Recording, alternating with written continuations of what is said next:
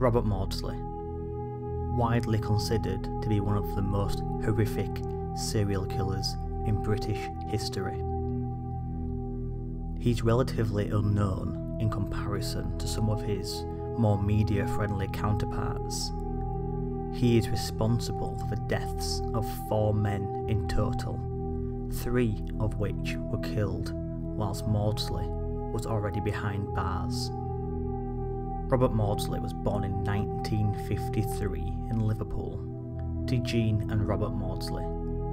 At the time of his birth, he was one of 4 children. Before he was 2 years old, his parents placed him and his siblings in a Roman Catholic orphanage due to claims of parental neglect.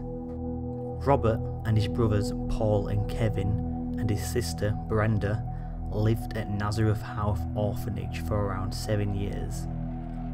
During this time, Robert claimed he was treated well by those in charge and formed a fantastic bond with his siblings. All 4 of them spoke very highly of Nazareth House and didn't want to leave when the time came.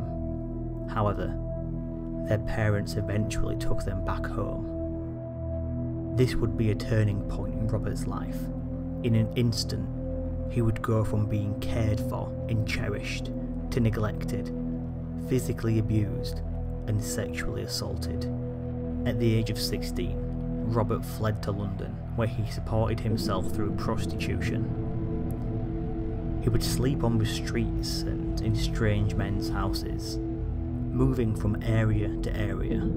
This lifestyle took its toll, and he soon developed a severe drug addiction and attempted suicide multiple occasions.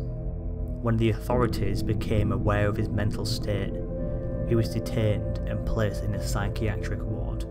Over the next few years, Robert did frequent stints in multiple psychiatric hospitals.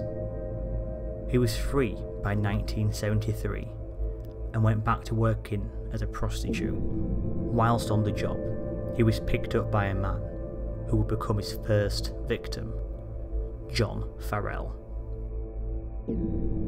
Farrell picked up Robert in the Wood Green area of London. Before the two engaged in sexual activity, Farrell proceeded to show Robert pictures of children that he had sexually abused in the past. Nobody quite knows why Farrell did this. Maybe it was to elicit fear or arousal, but it's unknown. But the act caused Robert to fly into a fit of rage. He attacked Farrell, strangled him to death, and then stole £5 out of his pocket and fled. When Robert Maudsley was caught, he was immediately sent to Broadmoor Hospital for the criminally insane. Due to his presumed psychosis, he was considered unfit to stand trial. There he would commit the act which cemented his legacy as one of the most disturbed minds in Britain.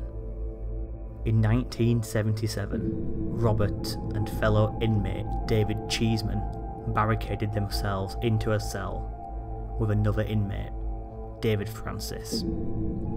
The pair tortured Francis until eventually he died. The attack was witnessed by multiple guards and nurses who were powerless to stop it. When Francis was dead, reports state that his skull had been smashed into the point that his brain was visible. It is then said that Robert Maudsley proceeded to take out a canteen spoon and eat part of Francis's brain in front of the prison guards, which brought on his later comparisons to the fictional serial killer Hannibal Lecter.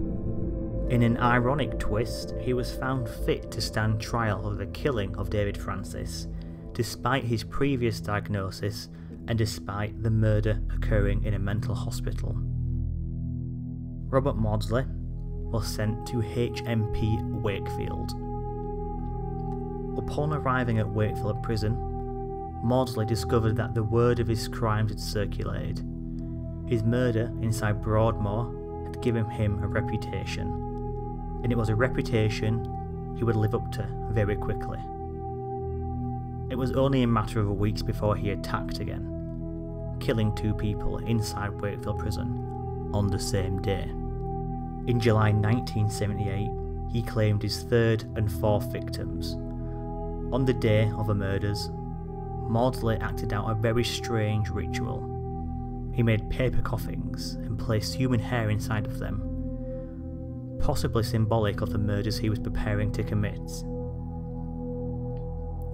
Llama Darwood was a convicted murderer who was serving time for killing his wife. He and Robert had been studying French together whilst incarcerated, so Darwood likely believed he was safe. However, Robert attacked Darwood with a knife to disorientate him, and then continued to stab him until he died. He placed his body underneath his bed, then continued on with his day, as though nothing had happened. Throughout the course of the day, he tried to coax other inmates into coming into his cell, but was unsuccessful. Later the same afternoon, Robert Maudsley found his way into the cell of the 56-year-old murderer, Bill Roberts. Roberts was lying face down in his bunk when he rushed in and attacked him with a makeshift knife he created. He repeatedly stabbed Roberts in the stomach, chest and skull before forcing his head into the wall with his bare hands.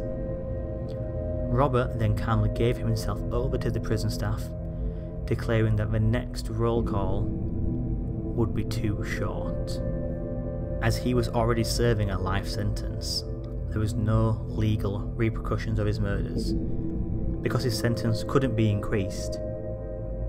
He was convicted of the murder, but it's difficult to punish someone who was fully aware that they're never leaving prison. He was deemed unfit to associate with any other inmate due to their safety, and so was placed in solitary confinement. In 1983, it was considered that Robert Maudsley was too dangerous to be housed in a regular prison cell. His suicidal tendencies were not clear, and a normal cell gave him ample opportunities to take his own life. Therefore, a special cell was built for him.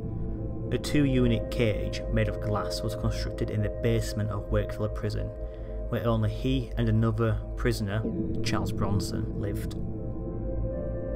Inside his cell, there's a table and a chair made from cardboard, as any other material is considered too dangerous. There is a toilet and a sink, both of which are bolted to the ground so they can't be used as weapons. He's allowed only plastic cutlery. His bed is a concrete slab covered with a sheet. The glass and walls are bulletproof, and the entry is through a large steel door. There's a small gap through which Maudley is able to receive his meals, and he isn't allowed any other items. He remains in his cage for 23 hours a day. The other hour is spent exercising in the yard, whilst being monitored by 6 prison guards.